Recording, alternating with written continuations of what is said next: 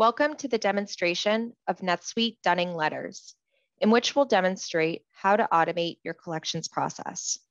I'm logged in as the Dunning Director. My dashboard is pre-configured to help me manage my overdue receivables.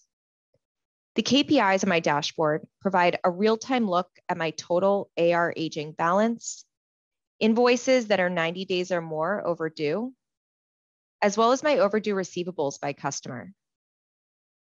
In the recently sent Dunning Letters portlet, I see which of my customers are getting Dunning notices, which are sent automatically based on Dunning criteria that we have previously enabled. Let's take a look at one of the actual Dunning notices that was sent to our customer, Ultima Technology, which I already have open in another tab. Under the Messages tab on the customer record, we see the first notice that was sent automatically by NetSuite. I'll click View to view the email message. The email states that the customer has a total outstanding balance of approximately $9,500 with one invoice that is overdue. Invoice number 316, which is now 30 days overdue. There's also a link in the body of the email to the Customer Center, which is a portal where my customer can pay and view invoices. Now back on the customer record, I can go to the Dunning Recipients tab to see who these Dunning notices should be sent to. This can be used for external and internal contacts, such as a sales representative. Moving to the Dunning Setup tab, this is where I can pause Dunning for a particular customer if need be.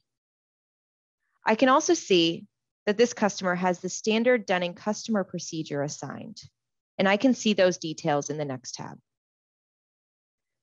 Dunning procedures are created upfront and assigned to customers with a defined set of criteria, such as the subsidiary and customer base to which it applies, as well as when to send the actual Dunning notices, which are defined using levels.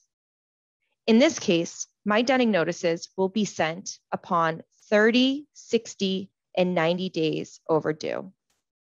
NetSuite can also send reminders before a payment is due.